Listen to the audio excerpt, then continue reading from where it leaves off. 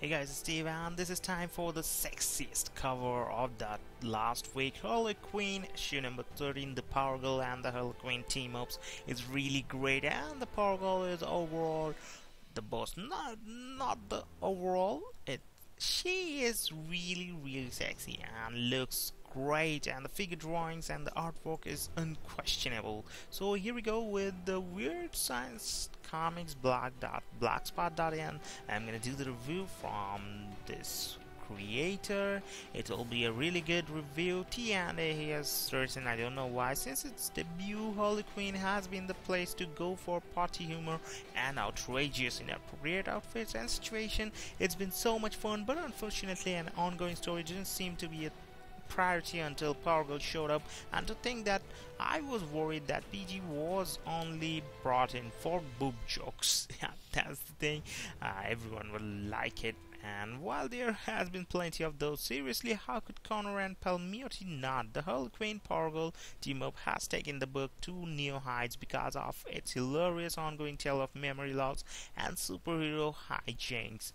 While it looks like the dynamic duo are breaking up, they part ways in another hilarious issue that shows why this book is one of the best on the shelves today. The issue starts with what I have waiting for a couple of issues. Our girls facing off with clocking and sports master. No portals to other dimensions here. Just a kick-ass superhero brawl with tennis rackets, a segway, snarky comments, and a nuclear missile. Yep, Sportsmaster really stepped up his game, but while PG can survive almost anything, he can't.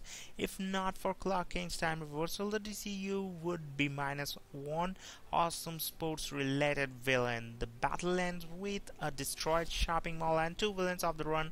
That's sometimes it's pretty cool, but all the time it's most of the time the panels whichever has the Power Girl and it focuses only one thing. You can check that one. After Tony tries to get her in bed, fail, and Harley tries to join her in the shower, another fail. Power Girl ends up as the strong woman in the sideshow. It goes as poorly as you'd imagine, and only a clocking and Sportsmaster sighting stops her from bringing down the whole building. After some crazy bits involving a mugger, Harley's butt and a gun, Postmaster and clocking are finally stopped. How it happens is hilarious and really shows that Harley is not quite the hero she wants to be just yet. To celebrate, Harley and Power Girl head out for a little girl talk, and that's when the worst thing possible happens. Power Girl gets her memory back. The running joke throughout this arc is how Power Girl would get her memory back. In this issue alone,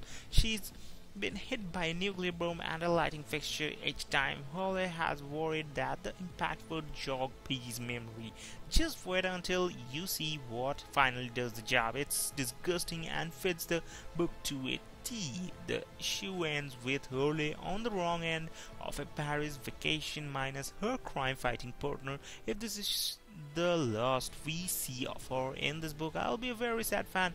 I love this issue and the arc as a whole. Connor and Palmiotti have given me my favorite team up since Harley and Green are in Injustice. It's funny that Harley is in both, but if loving her is wrong, I don't want to be right.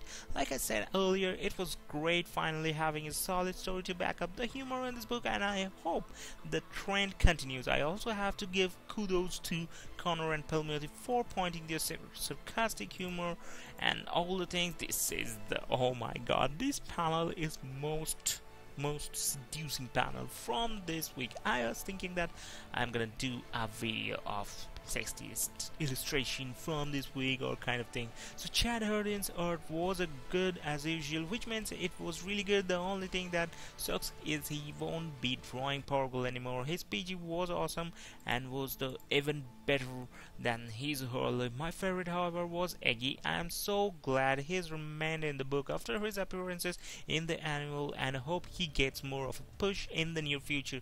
Bits and pieces. Harley Quinn issue 13 is another great issue. Amanda Connor and Jim Palmiotti and the Harley Quinn Power Girl team up, and how sad I am its ending is high praise for how good it was. Chad Hardin's art helped make the hilarious superhero action come to life, and I wish it could continue forever.